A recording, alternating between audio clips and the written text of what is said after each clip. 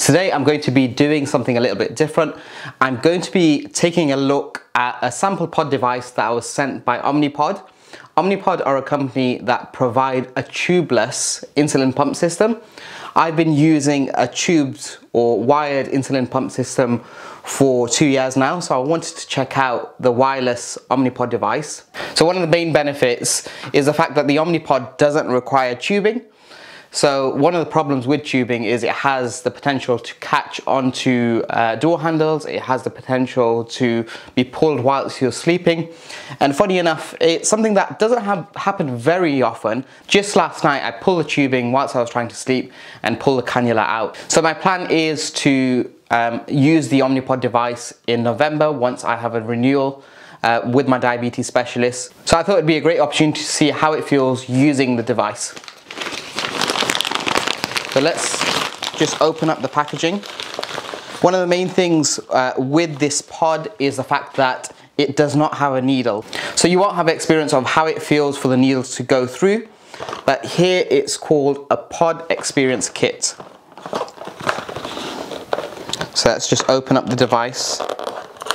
Over here, I haven't read any of the instructions, so this isn't going to be a review per se, just my experiences of using the device. So you've got instruction manual with it, and you've got one pod device with this. So I'm just going to open it up. There's an alcohol swab, so I'm just going to get rid of this box. There's an alcohol swab here, just to clean up the area.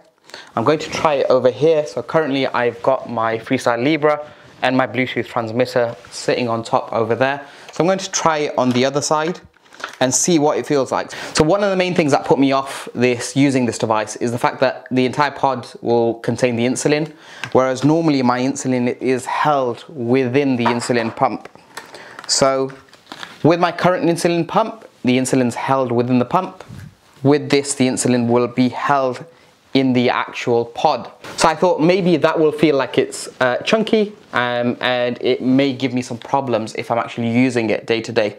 So this experience kit's really important to allow me to see if it is actually bigger than I expected. So as you can see at the top, it says demo use only, and it doesn't actually include the needle that would normally be included with the Omnipods.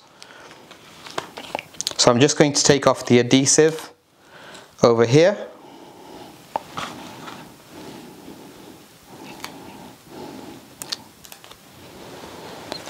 And wipe the area clean with the alcohol swab.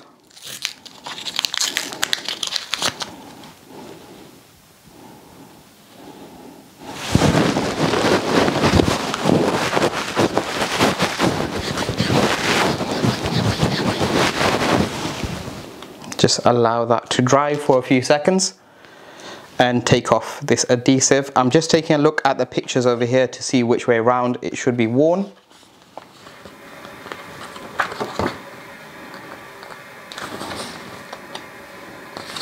So interestingly enough, on all of the pictures, people are wearing it in different ways. I'm going to try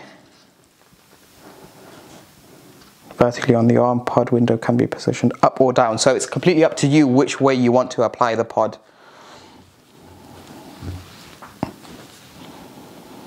I'm going to try using this way as shown in the picture. So I'm going to put it up this way as shown in the picture, and let's take a look.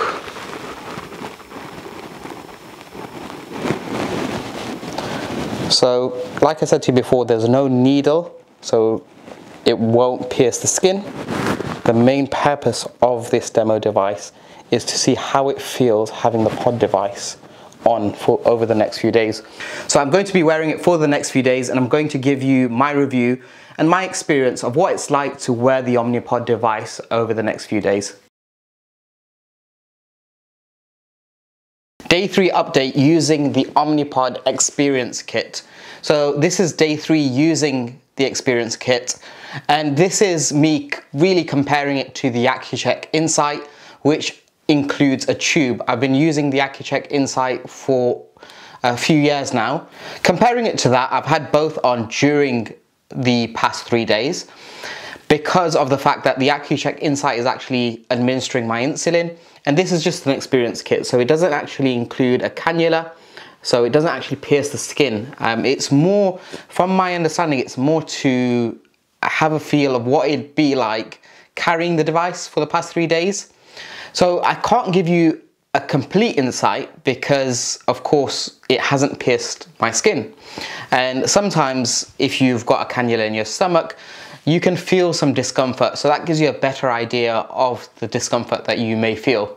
However, the reason why I think Omnipod are sending these devices to people is because often people think that the device is bulky. I've always thought that the device looks quite bulky, and if you're carrying the majority of your insulin in the device, it must feel like it's just such a bulky device when you're carrying it around, and I think I'd probably knock it and rip it off the skin.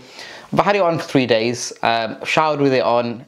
I've not noticed anything different. By not notice anything different, in many cases, I've not even noticed that it's there. Also, I'd want to highlight the fact that this video is not sponsored. Omnipod are sending free experience kits to any type 1 diabetic out there.